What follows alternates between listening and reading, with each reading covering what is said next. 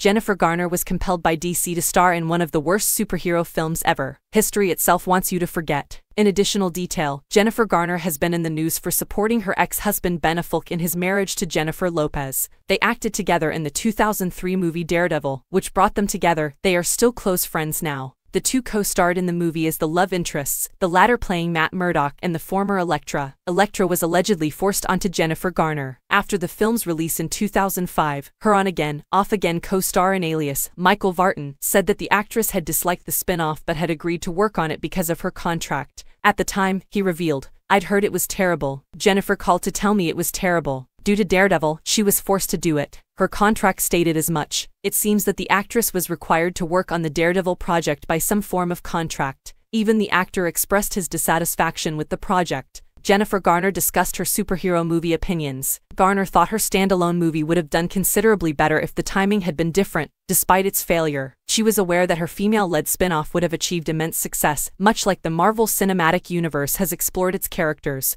She expressed disappointment at not receiving the intended exposure the movie would have received in an interview with The Hollywood Reporter. "It's really a pity since everything improved after Kevin took over, including the writing, the direction, and the humor inside the stories they were delivering. I didn't have that experience, either." Not only that, but she also experienced serious wardrobe malfunctions in this movie, which limited her ability to move freely in the action scenes. "Every time I had to pee, I had to be cut out of and stitched back into the pleather trousers, which took about 45 minutes. So I definitely held it." Fortunately, that project had little impact on her career because she went on to appear in the thriller series Alias. Her acting career advanced because of the same. Elektra is available on Netflix.